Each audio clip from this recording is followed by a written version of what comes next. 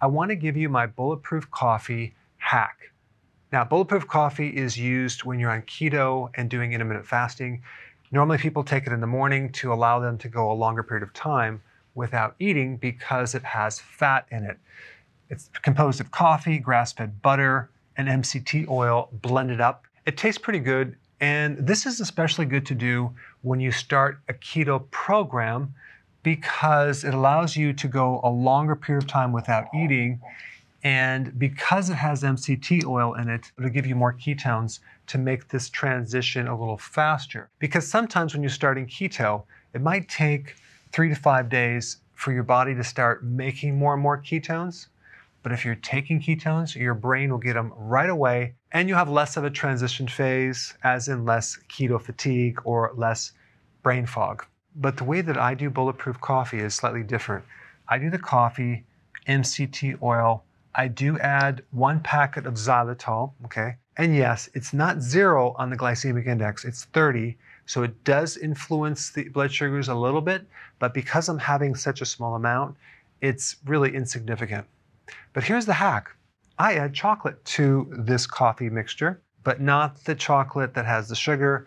It is the unsweetened 100% cacao type chocolate. Now, here's the thing. Because it's super concentrated, I only add a little square of this in the coffee, chop it up, it melts right in there, because cacao enhances the cognitive function.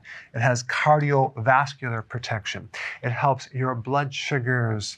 It's anti-inflammatory, and it can increase your mood.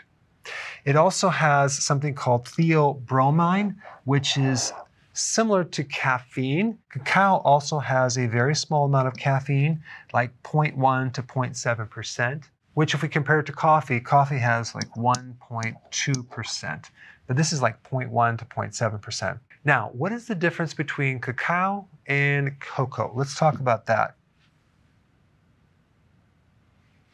Okay, cacao is less processed. It has more phytonutrients. It has more magnesium, more iron, and this additional natural chemical called phenylethylamine, which can improve focus and attention, anti-inflammatory properties, and polyphenols, which is a phytonutrient which can give you additional health benefits. So cacao is less processed, and cocoa is heated, okay? So it's more processed. If we take a look at the fat in cacao, it's 11 grams, okay? Cocoa powder, it's 3.5 grams. Protein, 1 gram. Cocoa is 2.5 grams. Carbs, 6 grams, okay? Cocoa powder is 16 grams. Now, I'm talking about 1 ounce. So if we take a look at this bar right here, it's 2.3 ounces. So it would be basically, we're talking about a small section of this. That's why they're comparing this. So if we're talking about the amount of cacao that I use, which is like 1 section, it might be 1.5 to maybe 2 grams of carbs. So it's very, very small.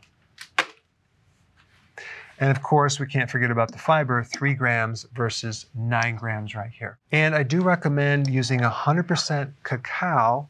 However, you can use other types of non-sugar chocolate as well. Like Lily's brand, this one is 40% cacao, and it's sweetened with erythritol and stevia. So for me, I like the additional cognitive and nutritional benefits, but realize if you do too much, it could affect your sleep at night because of this stimulant and this stimulant right here. When you're adding MCT oil or grass-fed butter, it's great to do in the beginning when you're doing keto. But if you're trying to lose weight, your body could be using these ketones more than your own ketones that are generated from your own fat burning. So in my case, I want to get the ketones from the dietary fat more than I do from my own fat. All right, so go ahead and try this out and tell me if you like it. Good morning. Good morning. Can you bring me a cup of coffee? Do you want your MCT oil and chocolate? Mm-hmm. Do you want the MCT oil and chocolate?